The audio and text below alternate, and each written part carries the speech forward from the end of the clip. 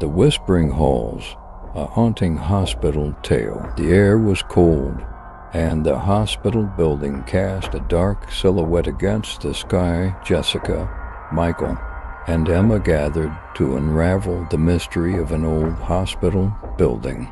Strange events had occurred in this hospital years ago, and according to urban legend, spirits roamed the halls. As the three friends stepped inside the hospital door, an instant chill ran down their spines. The corridors seemed to whisper quietly, and shadows danced among the lights.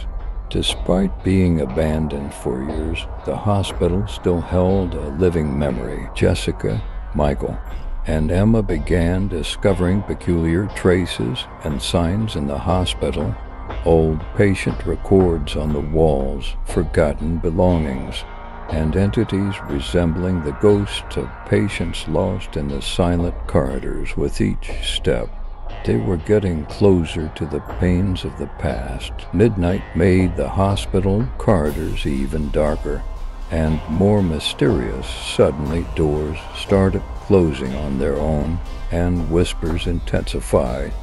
Emma's lamp trembled towards the end of the corridor. Something was there, approaching them. As they progressed deeper into the hospital, the three friends encountered strange rooms.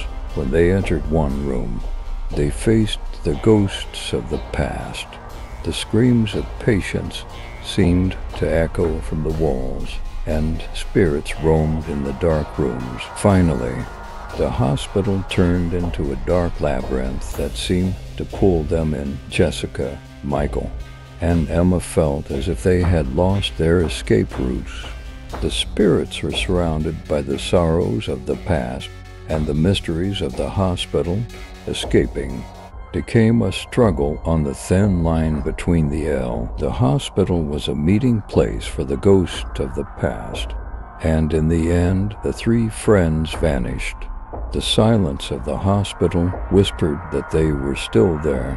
Soulless eyes watched from dark rooms, and Jessica, Michael, and Emma were lost forever in the hospital corridors.